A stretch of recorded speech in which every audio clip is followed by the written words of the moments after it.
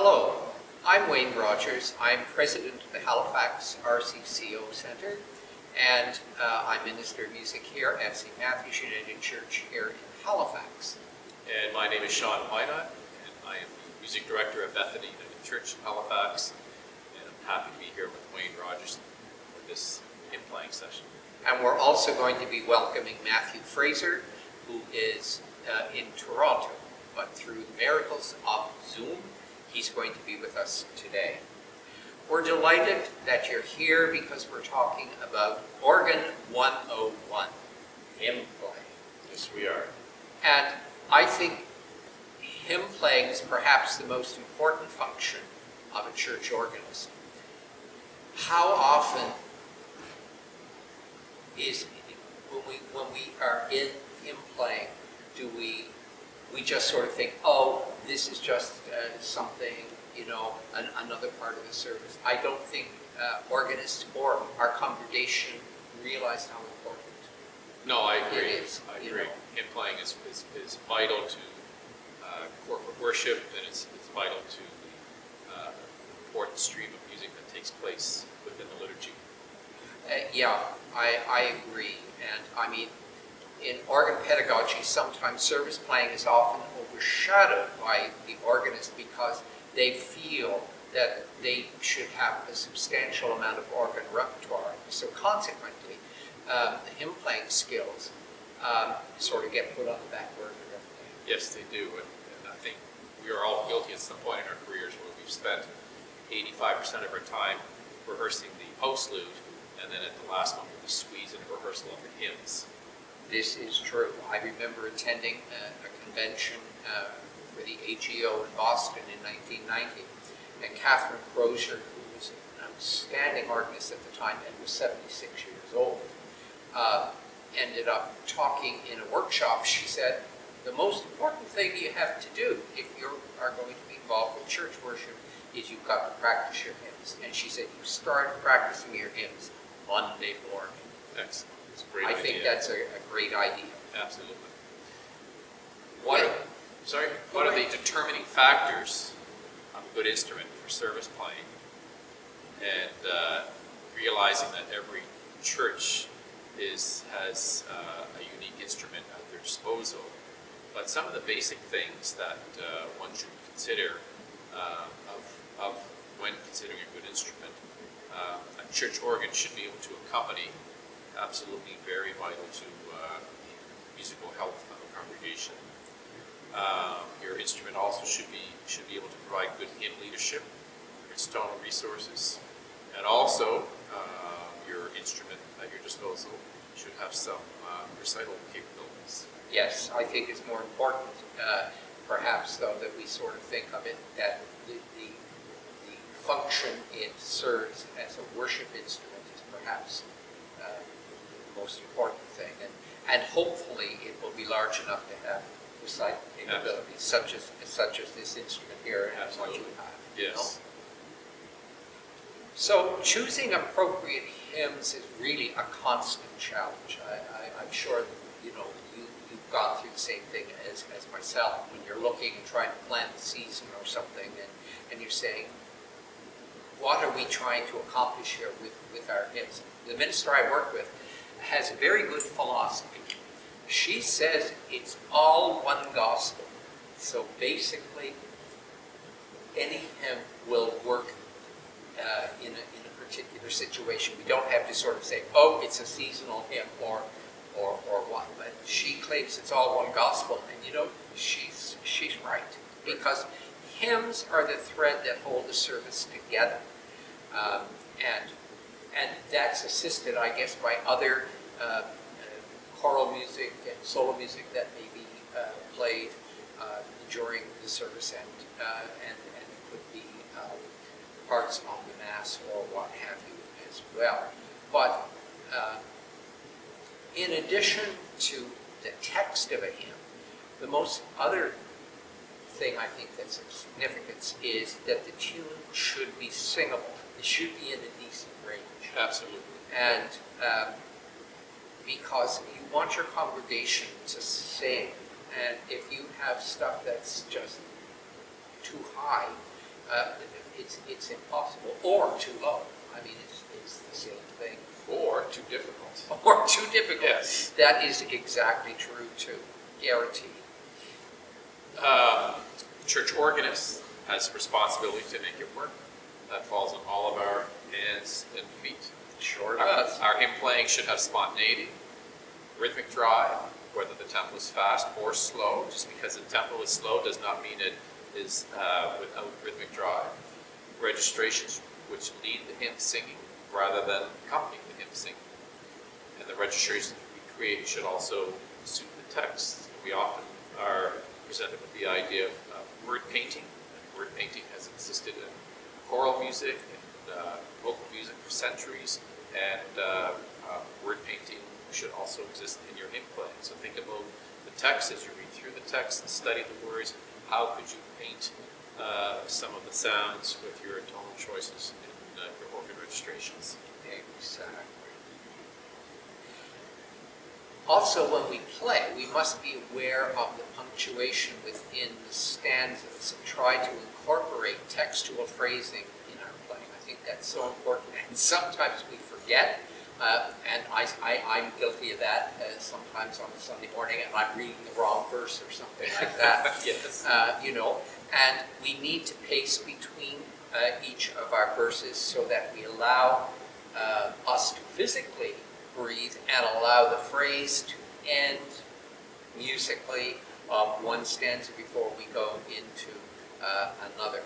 And we should always see what kind of a flow we can give to the hymn and to keep momentum going, as you said, regardless. And I was just going to add to that we're talking about sound and physics. Sound has to move and swirl. I love that word swirl. And sound has to go somewhere. And not only are we accompanying, but we are also listening as we're playing. We are making choices about what tempo works, how to end a phrase, how long we are going to take to read before we execute the next phrase, or begin the ending a verse and beginning another verse. That's right. Well, let's look at a hymn. How would we go about it? So I thought what I would do is we're going to take a simple tune called Hesperus, and this is how I would go about teaching somebody how to play it. And basically, we go, and I work it that we learn phrase by phrase, and in most cases, like in this hymn, it's line by line. And my little motto is do everything 5 times each, and then add as we go. But my basic thing is we have to work and understand what our feet do, and the relationship of it to the hands, and getting coordination of the hands and feet. Now, for some of you, this may be old hat. For some others, it may not be. So I'm going to go right back and start from scratch. So let's look at this, and I'm going to go to the console and then try to demonstrate what we would be doing. Now, with this hymn, the first thing I would make sure is we start and we get the pedal. Now, this happens to be the key of F, which is great because our feet, our right foot can fit very neatly between the E flat and the F sharp, and the left foot between the C sharp and the B flat, and you can immediately feel with your toes, oh, I know where F is right away, and I know where B flat is, or C, and I can use that as my sort of default place. So, what I would have the student do is to take the first line and first of all learn the pedal. And they would do this 5 times. I'll do it once, but here we go.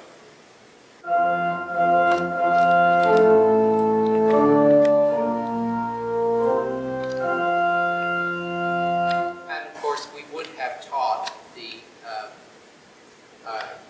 symbols for playing with the right foot and the left foot and the symbol for heel and toe. We assume that we have just covered that.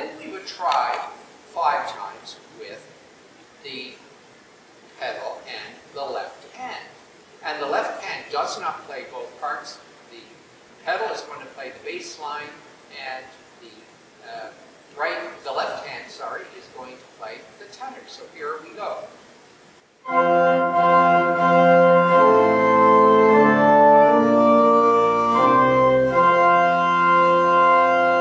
So once we feel confident with that, then let's take our right hand and our pedal.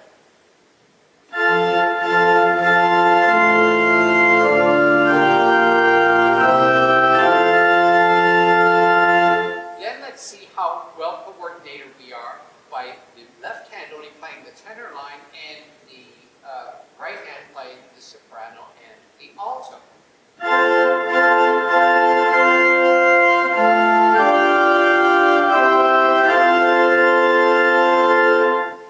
Then when we feel comfortable with that, we're going to put the whole thing together, feet and hands. Here we go.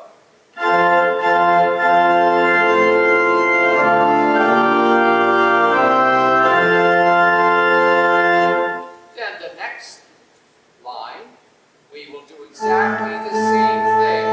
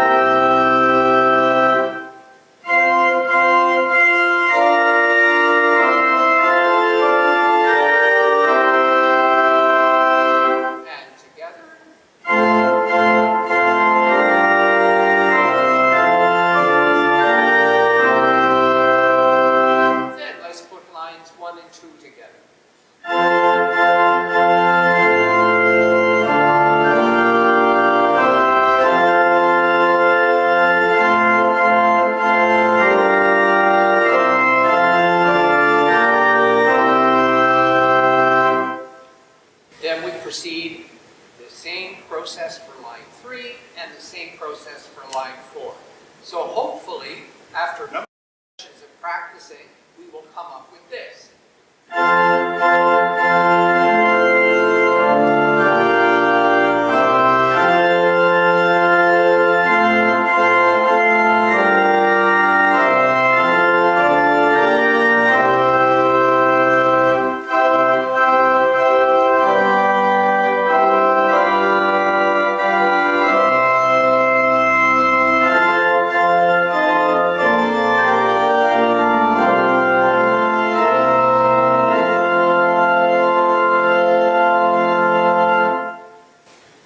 Basically, that's how we would to learn the hymn. Now, of course, once we've got all the notes, we've got a number of other things that we have to deal with. Yes, we do. Shawn. I was going to talk about a few things in this next little segment. Thank you, Wayne. I'm going to talk about phrasing. I'm going to talk about counting at the ends of phrases. I'm going to talk about time notes and talk about common notes that you can sustain throughout. It's one of the biggest things between an organ and perhaps a piano is that there's no sustain pedal. So if you want to create the sustain sound, a wash of sound, as one could say, there's certain technique tricks that you can do to achieve this. In the hymn, Mother and God, we're going to stay in the same hymn. I have a photocopy of the hymn as it appears in the hymn book. And then I'd like to go to the next page. And here, when I present a hymn for our student to learn, I talk about all the things that I've just mentioned. And I've penciled in some of the things that I'm going to do as I perform this hymn. But you can see, when I think of a hymn, I'm thinking it as 4 voices, of course, moving from top to bottom, soprano, alto, tenor, bass. And just to go over a few really basic things, I do soprano and alto in my right hand. I do the tenor in my left hand, and we'll do the bass and the pedal notes. So you're really reading in a 3-stave format, or thinking in a 3-stave format, while you're in a 2-stave format. So treble and bass clef, but not an extra bass clef for the pedal line. The little triangle cymbals, just to be completely clear and transparent, those are for pedaling. And if the triangle is above the note, it's for the right toe, and if it's below the note, it's for the left toe. You'll notice at the ends of the musical lines, for example, at the end of the first line, I've actually that dotted half note, which would, obviously hit 3 counts. I'm going to think of doing that in 2 counts, rest on the third beat, or lift and breathe on the third beat, so that when I go to the second line, I'm entering on the downbeat at the beginning of the measure. It's a nice clean break. It's an opportunity to breathe, and then I would be in time on the downbeat of the second line of music. I do this at the end of the second line, at the end of the third line. At the end of the fourth line, I'm actually going to add some time here. I'm going to acknowledge the dotted half note there for 3 counts, but then I'm also going to add another beat, and then a rest, which we will breathe and lift on, and then, I'm going to add 2 more beats, and then a rest and breathe on the third beat, and then come in on the downbeat at the top of the music again. It's important to read through the text because there are subtleties in all text that you have to be aware of. And there's a really important one here. In verse 2, on the 4th line, you have the text, your very body for my peace. In verse 1 and verse 3, there's commas. You are my rain, comma, my wind, comma, my sun. And verse 3, until I flower, comma, until I know. You can have little indications of those commas in your musical leadership. But in the second verse, I feel that the phrase has to continue on to the very end. Your very body for my peace. There's no comma in that phrase, and so I'm just going to carry that through. And also notice that pretty much throughout the hymn, yes it does, the 4 voices move in accordance with each other, except for that one special moment on the 4th line of music. The tenors break away, and they go from a C to a B flat dotted quarter, and then they hold over the beat to the end of the 3rd beat, and they have an 8th on the 8th note. So they have a little separate rhythm moment from the soprano, alto, and bass. Okay, so I'm going to go to the organ now quickly and demonstrate a few of these concepts for you.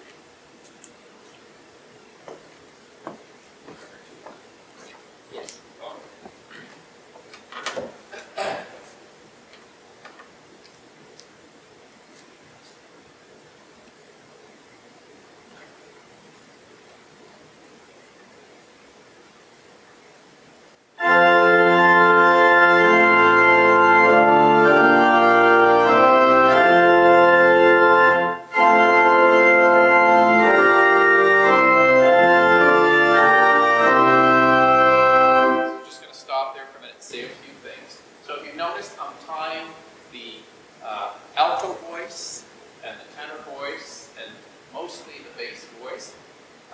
I never tie the soprano voice because that's our melody, and we want to lead with the melody.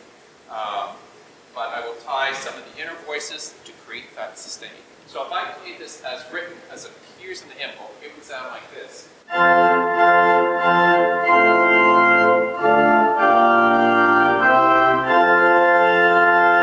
don't want that, and I want to do a little more smooth and sustained sound, so I'm going to do this.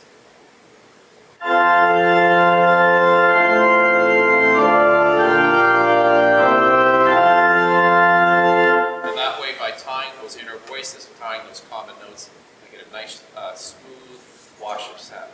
Now I'm going to go from the first line to the second line,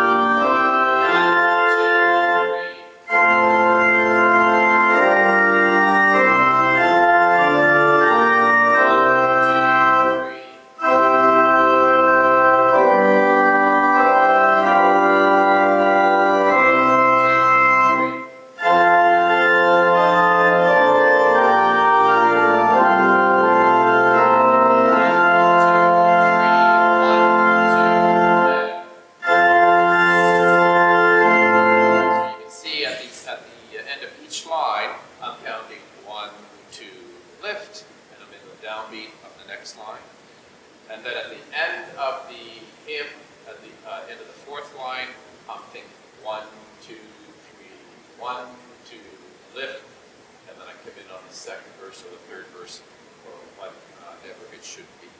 Okay? Hope that covers most of the points that I mentioned. Okay. Now, to make this work, of course, we have to use some registrations that will be effective. And we just used one simple registration then.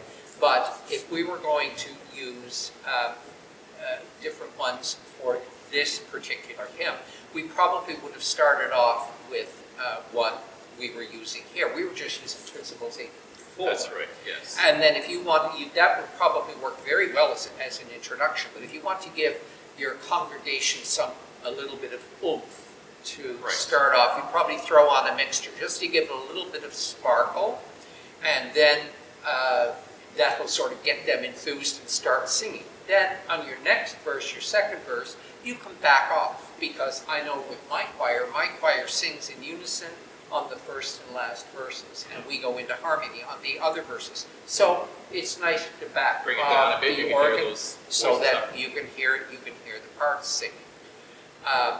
Now, on registration changes can be made very simple. You don't have to, you don't have to get complicated. For instance, just going from verse 1 to verse 2, just cut a mixture. Right. Maybe on verse 3, you might want to add the superdegrade or the choir superdegrade or something, or choir, superdegrade, and or maybe another mixture than what you had in verse 1. And then in verse 4, depending how big that verse is, because my choir goes in unison, and usually that's the strongest verse it tends to be. Right. For most hymns.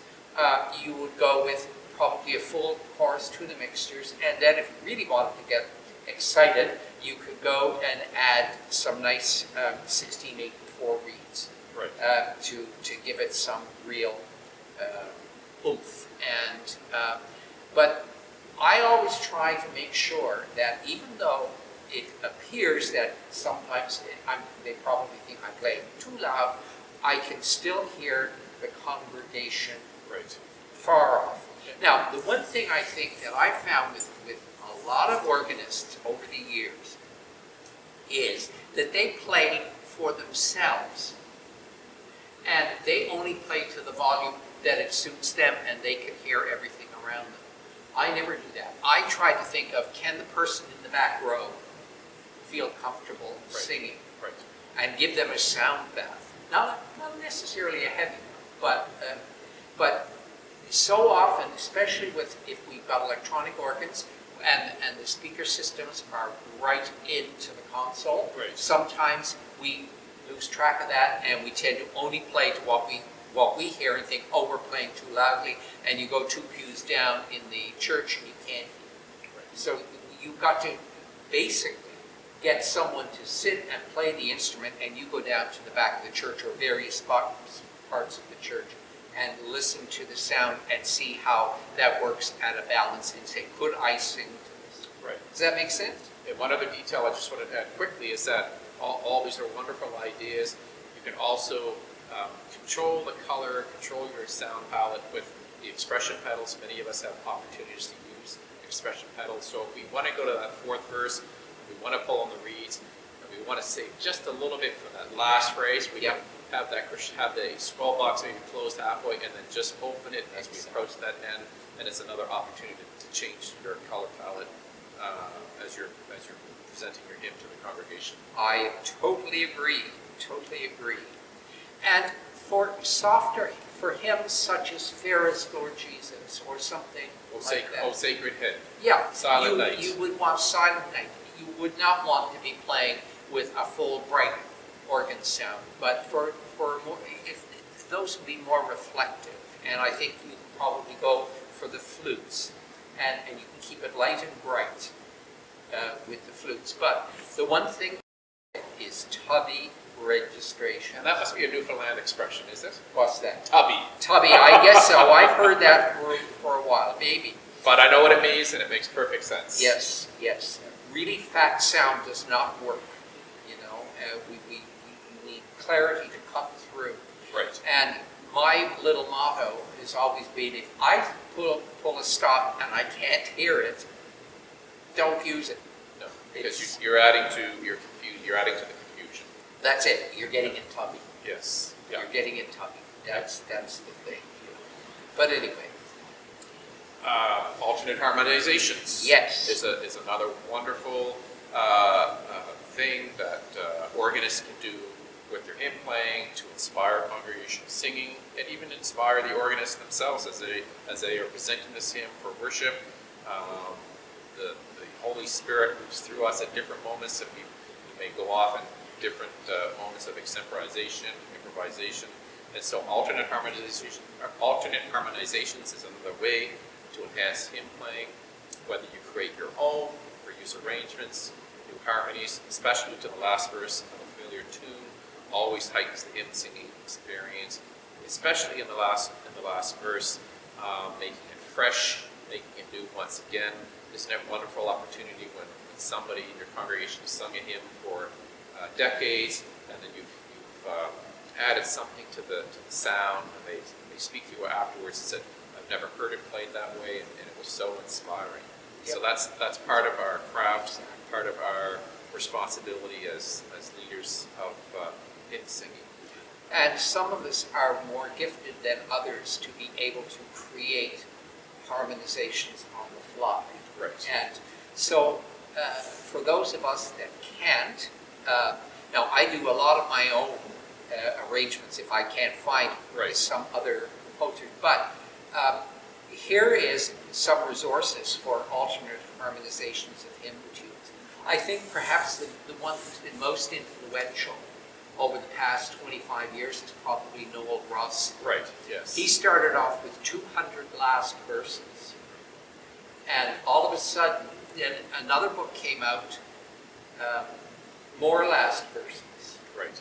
Now those two have been put together and have become 400 last verses, and apparently there's another book out now as well that he has written. But his arrangements are generally really well done. They fit into the keys that we are used to now.